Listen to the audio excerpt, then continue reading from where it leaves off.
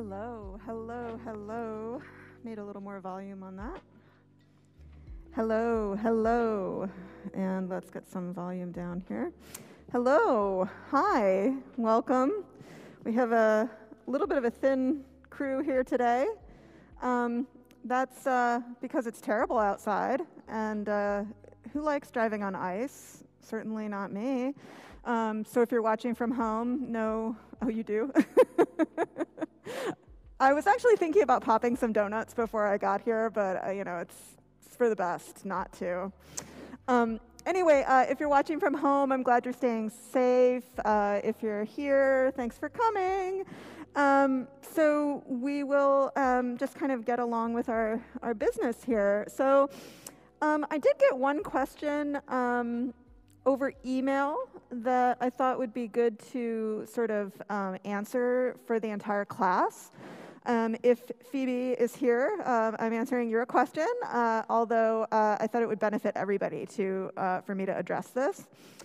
So the question was about the exams, and it would be a good time for me to tell you that we are having a midterm exam and a final. So I'll start by telling you a little bit about the midterm. You can find the midterm under your home or modules page. It's modules if you're looking from a mobile phone. The midterm is the Thursday before spring break. And so we have 2 class days this semester devoted to the midterm and the final. So you can see here the midterm is on March 10th, and it looks like right now it has 19 points. That could change depending on what I get around to covering during our sort of lecture session. So when I say it could change, I can guarantee you that there will be between 15 and 20 questions on the midterm. I try not to finalize the midterm until, after I give those lectures because I don't want to quiz you or test you on anything that I didn't cover. That would be totally mean, and I would never do that. So expect the midterm to probably be finalized after I give this lecture on Tuesday. And my prediction is that it will stay around the 19-20 questions level. So just to give you a little bit of information about it without sort of giving it all away, I do a review of the midterm. So I give you a written study guide, and I also do a verbal review in which I basically go through the midterm and kind of tell you what's on it, so you know where to look and where to study. So that will happen the Tuesday before the midterm. If I don't get to do this review in class, because we also have a lecture booked that Tuesday, I will post the video of me telling you what's on the exam shortly after class. And you can catch up with it any time. So that's the midterm. It's, like I said, it's between 15 and 20 questions. The midterm is all multiple choice. Also, you should know about the midterm that you have 24 hours to take the midterm. There's no sort of catch there. There's no sort of secret. You really only have 2 hours. No, you really have 24 hours to take the exam. So that 24-hour period is midnight of the 9th, which is the night before, midnight the night before, and then you can take it up to midnight of the 10th. And then the period in which you can access the exam closes. If you have a special situation, like, I don't know, you get sick with COVID or, something like that that's important, you could certainly go ahead and ask me to make alternative arrangements for the time that you take the midterm. As long as we resolve it, in a timely manner, I'm totally fine with that. So the final is, oddly enough, during finals week. This is the date of the final exam block during the block schedule for exams. If you want to use your final exam block, whatever time during the day that is, to take your exam, be my guest. I will give you 24 hours to take it on that day. So yeah, so it's the same situation. It would be midnight the 16th and then midnight on the 17th. You would lose access to that. It looks like right now the final exam is also between 15 and 20 questions. I think that even though it says 15 points, that might be slightly misleading because I know that there are several multi-part questions on the final. So it might actually be closer to 20 questions. Also, on the final exam, the final has some short answer questions, whereas the midterm should be entirely multiple choice. The final exam also has, it may have an image upload assignment where I ask you to make an image according to a certain set of instructions, and then you upload it to satisfy that question. So, so yeah, there's a couple of questions that are not multiple choice. Just like with the midterm, I do a video review of the final. I would say since the final is not cumulative, the final is basically covering the second half of the semester. One thing that I can say about the midterm and the final is that the midterm, which is, let's see, right here, the midterm is basically covering all of the lectures that have slides. And then some, you can see on the midterm study guide, there are a couple of additional things that are covered, like resolution and pixel size and some general concepts like that. But by and large, the midterm is really covering this sort of slide lecture content. We do less of the slide lectures as we go into the second half of the semester, so the final will tend to be a little more technical and a little more kind of based around some of the software tools that we're using towards the end of the semester. So just kind of a general difference there because we're covering different things in the course. Does anyone else have any questions about the midterm or final? As I said, I'll be reviewing the midterm, hopefully in class, if not shortly after class on Tuesday, the 8th. Yes, hi.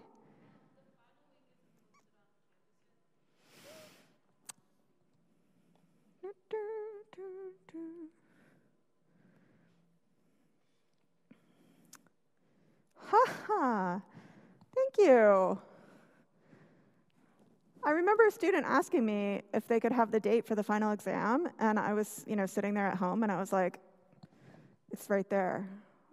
That's wonderful. Thank you for telling me that. Okay, so then that stuff is all up. Also, I guess now would probably be a good time to tell you, if you haven't been able to see this, wow, that explains a lot. But I do also, myself and the TAs have a sort of absolute last day to turn in assignments for a grade. And that day is Thursday, May 12th. So that includes basically any reason that you might be late or given an extension for an assignment. That is the day when we have to actually see the assignments in order to post your grades to the registrar. That's like the do or die date for us. And so it's kind of good to know what that date is, probably. So, yes. Any other questions about midterms and finals? Yeah. Oh, that's not right. So I will go ahead and set the final date today.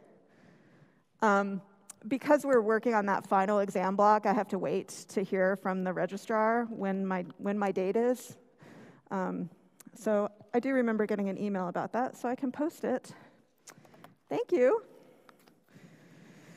Let's see.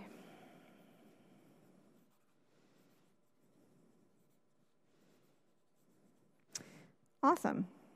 So yeah, I'll get that posted later today. I'm guessing that it will be somewhere between May 8th and May 13th. I'm pretty sure, by the way, that it's on May 11th or May 12th, because I scheduled this date after the exam. Any other questions? Comments on my Canvas skills? No? Okay.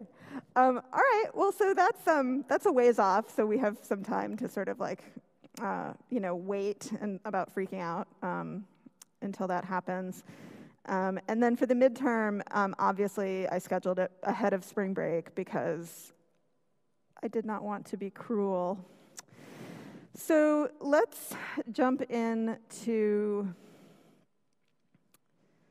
thinking about gifts. And, last class we took some time to really think about gifts and how we can make them. Just to recap, we made a GIF with a photo burst, and then we went and we made a GIF out of just a still image. So gifts are, Biden. Gifts are definitely something that I sort of think about a lot, probably for a couple of reasons, and those reasons are that you just encounter it an awful lot in your daily life. Is there anyone here who doesn't? Well, it doesn't matter. I would be highly surprised if there was someone here who didn't use GIFs on their mobile device or, as a way to just communicate information, right? And certainly, the latest distributions of iOS and Android have really made it even easier to send and receive GIFs by sort of integrating them into the text messaging app that is part of your phone. So what we're sort of thinking about in this course is we're thinking a little bit about those everyday gifts, and we're going to sort of look at them in a kind of academic way and classify them. But we're also thinking about gifts that might be considered like more artful or somehow, related to the so-called art world. So, by the way, study questions. You've seen these several times. If you're looking for a way to study for the midterm, ta-da! They're right here. So these questions may or may not bear a striking resemblance to the questions you'll find on the midterm. So we're going to be looking at all of these questions. I'm not going to sort of read them out loud, but these are all the questions that we're going to be addressing in these slides today. So we're going to talk a tiny bit about the history of the GIF, and you may not realize this, but of all of the file formats that we use in this course, which you could potentially be exposed to probably at least a dozen file formats in the different apps that we use, the GIF is actually the oldest of all of those file formats. It's even ahead of the JPEG in terms of being old. So it's so old that I used GIFs in elementary school. That's how old it is.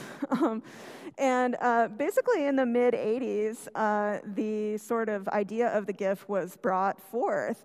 And GIF was actually made for a couple of special purposes.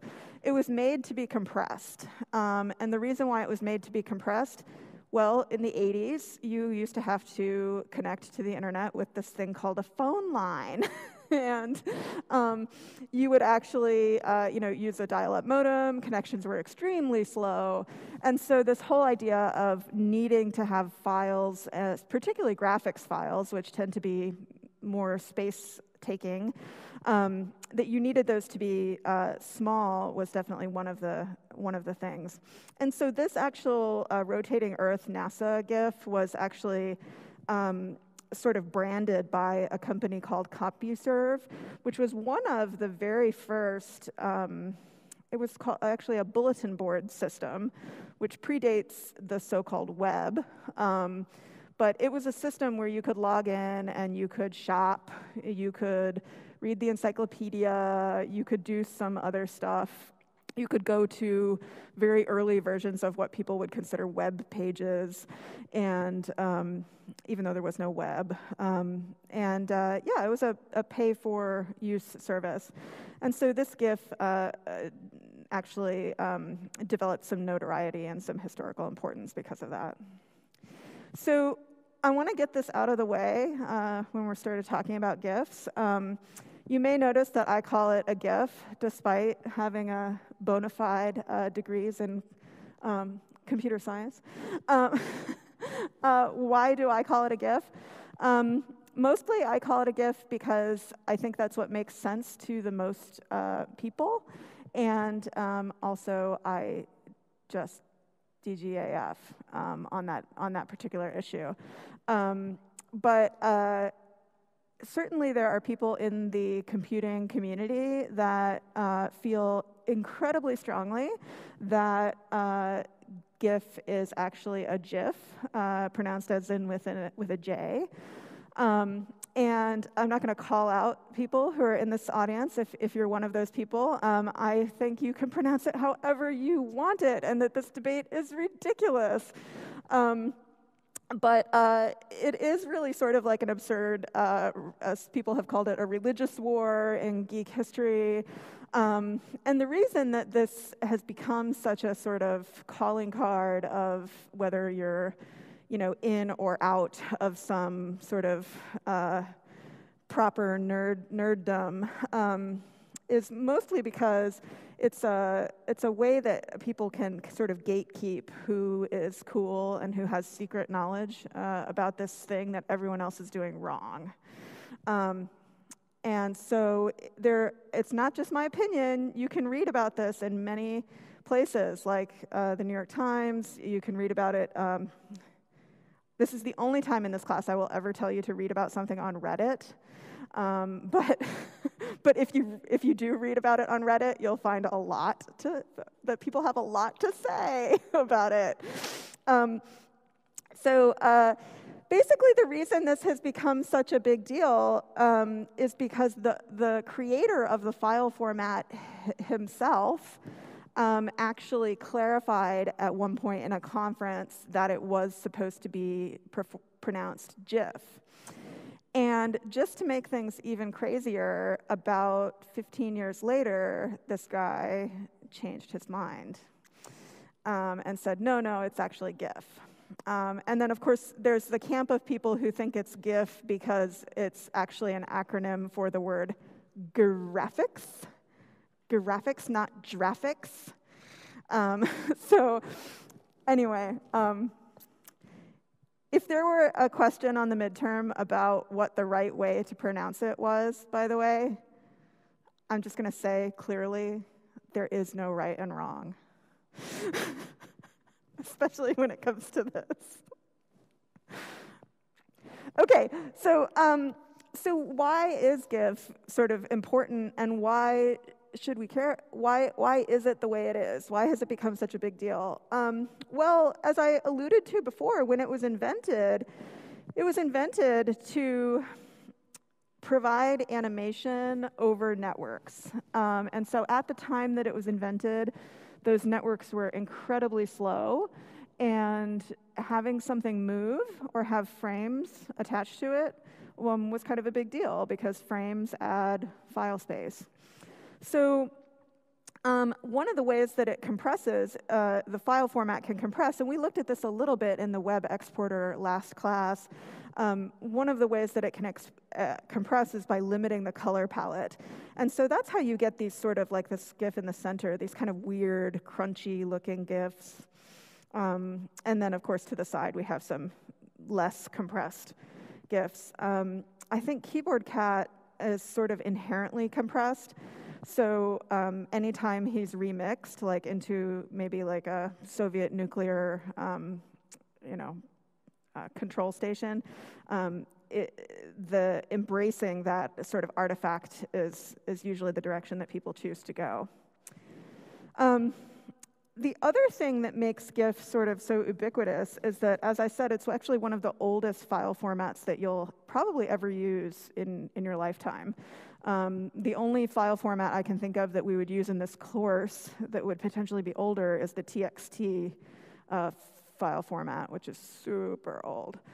But because it's so old, devices can actually sort of encompass it easily. So you can have, it would be incredibly difficult, I think, to find a device that didn't have the sort of programming to interpret and open up a GIF.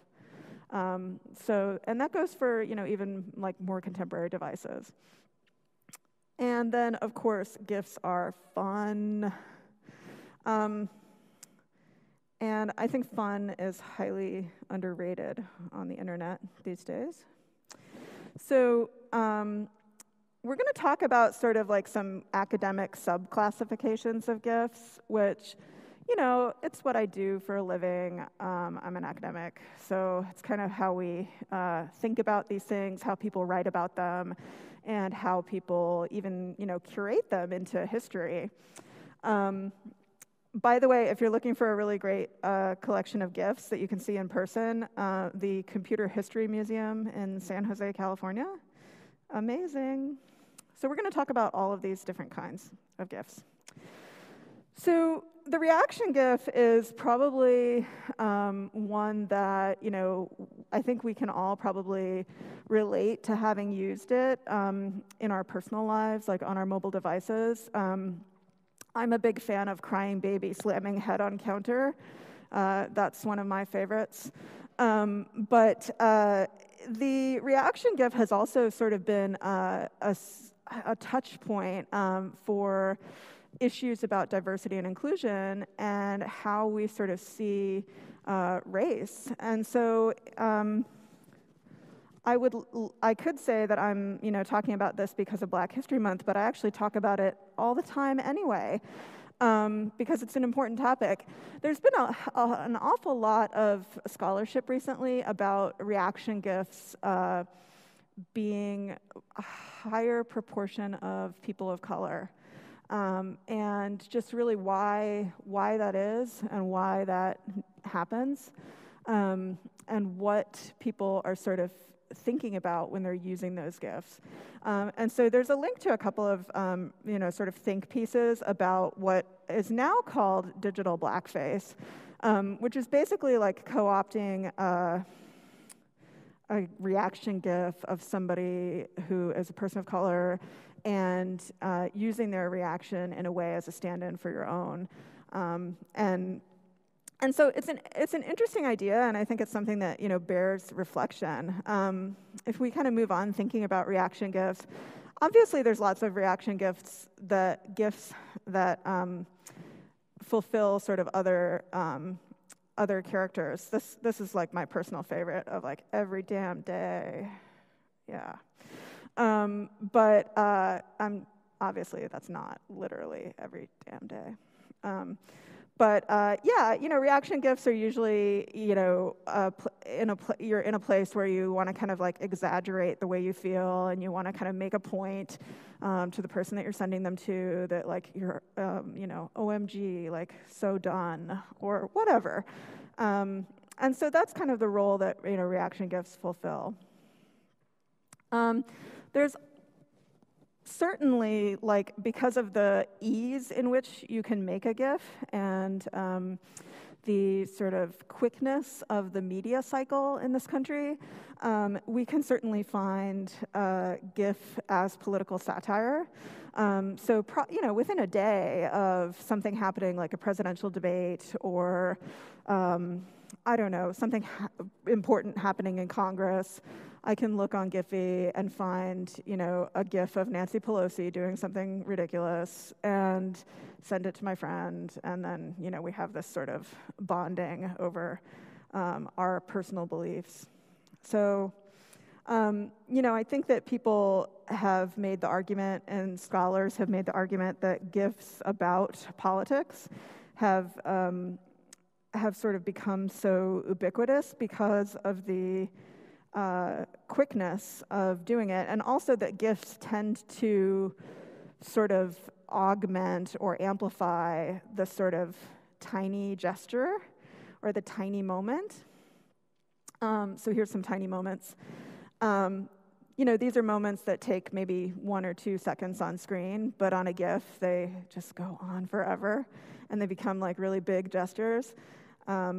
So they become sort of like sound bites in our culture and in our discourse.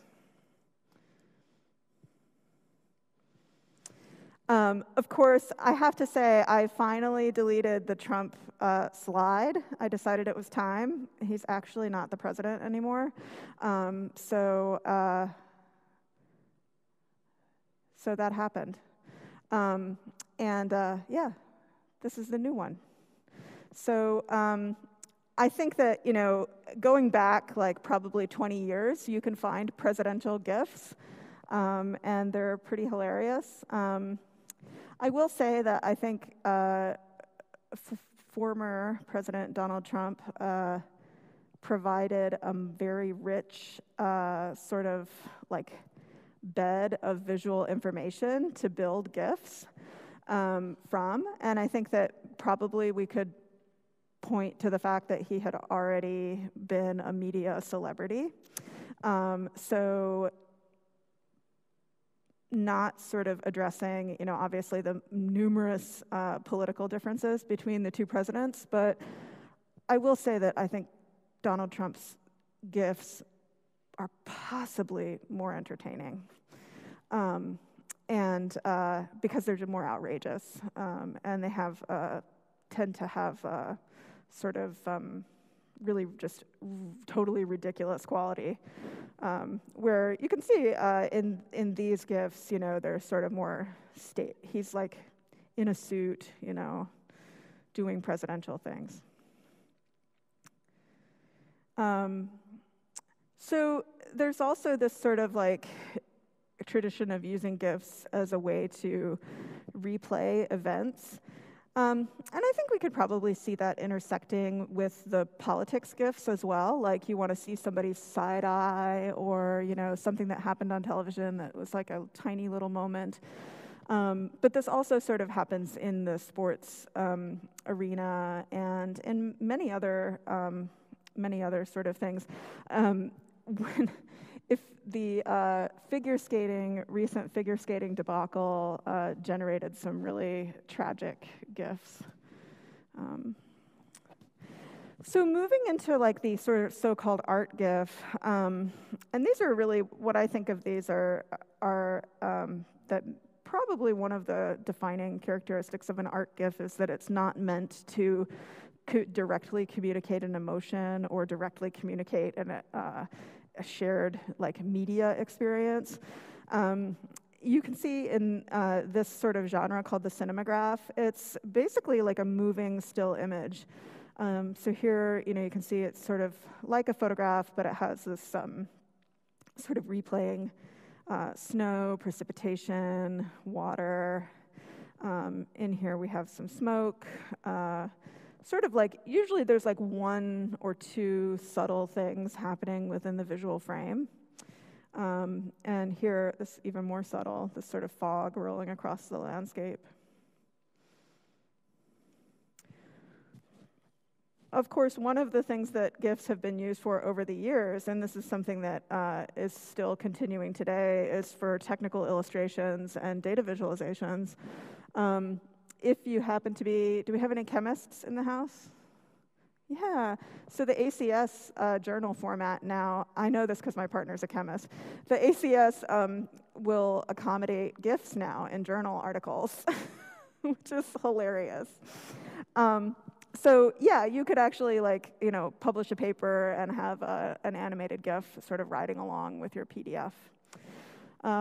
And certainly with data visualization, having that element of animation can be really useful for telling sort of, for revealing like an added dimension of the data.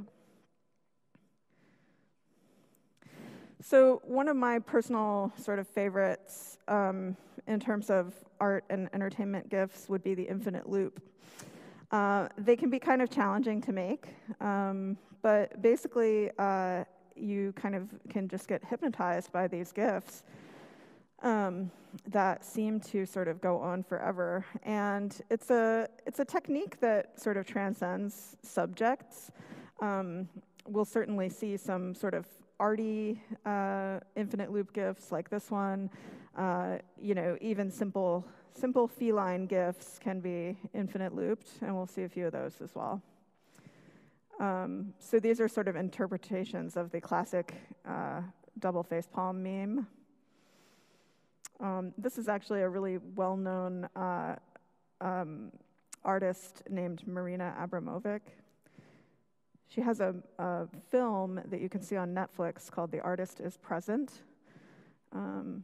if you're interested in performance art. And then, of course, we have the original sort of referent, which is Captain Jean-Luc Picard. So these are some more abstract, hypnotic sort of GIFs that just go on and on and on.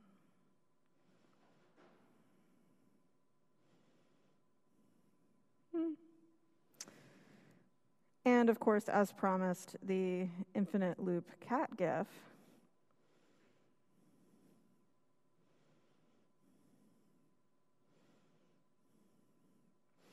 This was probably the most disturbing GIF that I had seen in a while when I saw it. And of course, that guy.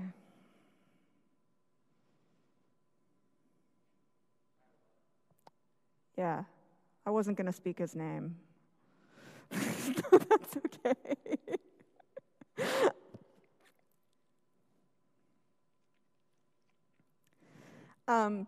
So, there's a pretty active debate right now in the art world about whether GIFs are art.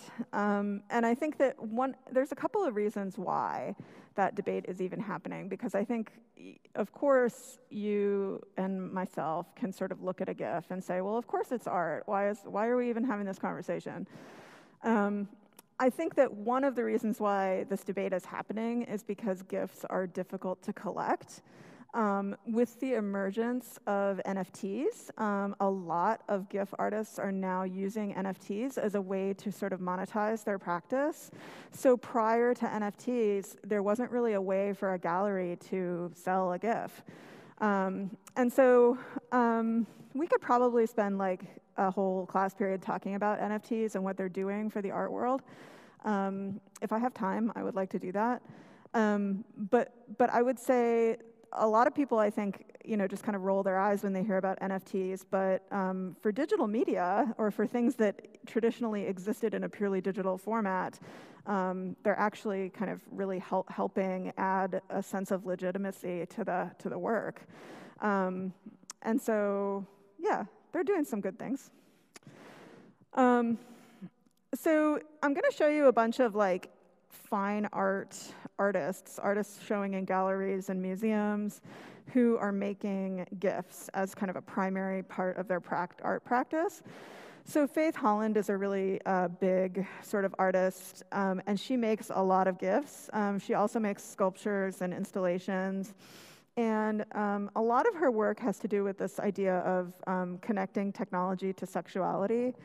So she did these series called Visual Orgasms, which were like, well, as you can see, sort of like foamy white material, coming out of these champagne bottles. There were also some GIFs with like sockets and plugs, and basically like taking these everyday objects and kind of pushing this sexual metaphor. She tends to work a lot with collections of objects and collections of things. So this is a different series where she worked with eyes and paper books. She also has done, as I said, her work is dealing with issues of technology and sexuality. She's also, a major theme in her work is about the obsolescence of technology and kind of what happens to old technology. So this sort of technology at the bottom of the sea is kind of a playful play on that. This is really one of my favorite pieces of hers. called Machines of Loving Grace. And here she's got, classic, like, 90s era CRT monitors, all with sort of, like, looks like Windows 95 screensavers. And they're sort of just, living out their days with small woodland creatures. Isn't that lovely? So it's just sort of like thinking about, where does this stuff go? And of course, the sad answer is it winds up in a landfill, further destroying the earth. That's my bummer for the day, I think. So Lorna Mills is another artist that we'll actually look at some of her stuff directly on Giphy. She works a lot with, again, like kind of collections of things, and so you can find, these works on explosions, and she also deals with kind of issues of femaleness and technology and sexuality. It's not so obvious in this work, but in some of her other work, you can really see it. Although there are people doing some interesting things in these GIFs if you look closely. And then sort of in a totally different sort of stylistic universe, we have people that work completely abstractly. Yuchi Sorioka is probably like a person who is working at the intersection of abstraction and then also, having some reference to the real world. So it's obviously references a QR code here, and then, referencing these sort of biomorphic, happy, psychedelic forms. Carla Ganis, another sort of pretty important, like, digital media artist right now. She works a lot with issues of how women are represented in the media and through games and other things like that. So you can see here, every sort of like Wonder Woman iteration of the last 30 years. And then sort of, thinking about work that might be a little bit more formal or a little more sort of, based on the technique and how things are being addressed. You have people like David Kowalski, who in his real 9-to-5 world, he's actually an animator for a major studio, but maintains an art practice to sort of deal with some of these, creative impulses and issues. So he tends to deal a lot with like small movements being amplified. And then, of course, we also have, sort of politically inflected GIF artwork that, prompts the viewer to sort of think about things through text and broad concepts. I leave you with one of my personal favorite GIFs from a long time ago. It seems timely. It's Putin on the Ritz. Okay. So, before we go today, I did want to make sure to show you Giphy.com. So if you go to Giphy's regular page, you will need to upload a GIF for your assignment. But also, if you have time, go to the artists page and take some time to really look at what's out there. You might get inspired by what's out there. Here's Lorna Mills. Obviously, Dolly Parton and dogs. What more do you need? And yeah, you might find some things that really inspire you. There's a lot of good stuff on Giphy's page. So it's a good mix of people who are actually doing the work professionally and people who are sort of doing the work like you and me, and just kind of randomly uploading their expressions. So any follow-up questions? All right, I think we're going to finish up a couple minutes early today. Next class, we're going to get started with video. So that'll be exciting. and I will show you how to use Adobe Premiere. Woo! Drive home safe, y'all.